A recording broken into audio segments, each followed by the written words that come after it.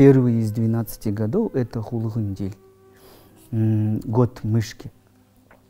Как я сказал, вот год тигра у нас в этом году Зул наступает с 29 декабря, и в следующем году Зул будет 18 декабря. Для Хулhн дельта людей из 12 годов Бар-дель – это замечательный, положительный такой год. Вообще есть такое, что мужчина и женщина, да, вот Хулhн дель, например, если взять, вот для мужчины обычно бывает так, что перед своим годом, то есть это вот для Хулhн дельта людей это был Гаха-дель, и свой год для мужчин бывает неблагоприятные два идут. У женщин немножечко бывает по-другому, да, то есть свой год и после него бывает немножко неблагоприятный. Ну вот, в общем, как бы там то ни было, для Хулhн дельта людей, что женщин, что мужчин, Бар-дель это уже после Икр-дель второй год идет, и он одинаково как для женщин, так и для мужчин, он благоприятный. Ну, на что нужно будет обратить внимание, то есть там есть материальные угрозы для жизни, здоровья, материально-финансовое, везение, морально-душевные, семейно-личных взаимоотношений.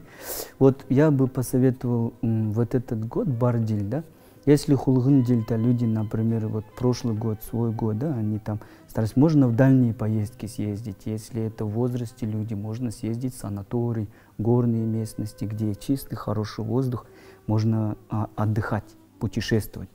Для вот среднего населения, да, я бы посоветовал сконцентрировать внимание именно на заработке, потому что вот Бар-дель материально-финансовым, он в целом, как я уже говорил, в общем прогнозе благоприятный, так и для Хулhn дель индивидуально это очень хороший год. Поэтому изначально сейчас уже можно, пока год еще не начался, планировать, например, там покупку, открытие нового дела, например. Хорошо спланируйте все. И уже в сам Бар-дель, я думаю, как материально-финансовым, так и везение – это очень хороший год. Поэтому, когда везение благоприятное, на такой год старайтесь планов побольше строить в работе, там, подходить там, для обучения – это благоприятный год, оформление документов и так далее. В общем, из 12 годов вот, для Хулhн дельта людей я советую в этом году прям материально-финансовом плане сконцентрировать внимание. Ну, по здоровью, да, вот немножечко этот год, он неблагоприятный в плане, я думаю, надо беречь желудок и спину надо беречь. Хорошо, вот желудок это то, что вот нервничать много не надо. Вообще Хулhn дель сам по себе это люди такие, которые, они очень, как это называется на русском,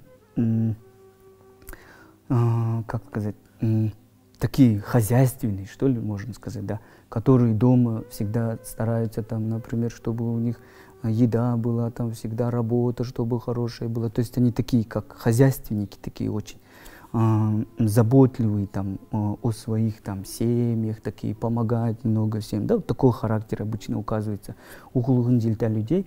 И когда они очень много ответственности чувствуют, да, вот это сильно, много переживаний, нервов и так далее. И как практически у многих Хулhn дельта людей бывают проблемы с желудком. И поэтому я думаю, что вот в этом году надо стараться нервничать меньше, чтобы вот это эмоциональное состояние не сказывалось именно на пищеварительном тракте, желудок, поджелудочная, желчный пузырь. Если какие-то будут проблемы с этим, старайтесь соблюдать в течение года диеты и как можно правильнее старайтесь питаться. Там жирные, жареные, острые, поменьше. Вот это что касается вот Хулhн дель, да. И второе это спина.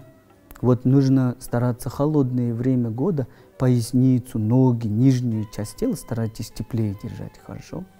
Вот это для Хулhn дель. Ну, в принципе, если говорить о морально-душевном состоянии, да, то есть есть взаимоотношения, как вот внешний круг общения человека и внутренний круг. То есть внешний – это чужие люди, с кем общаются, внутренний – это семья, родные и близкие.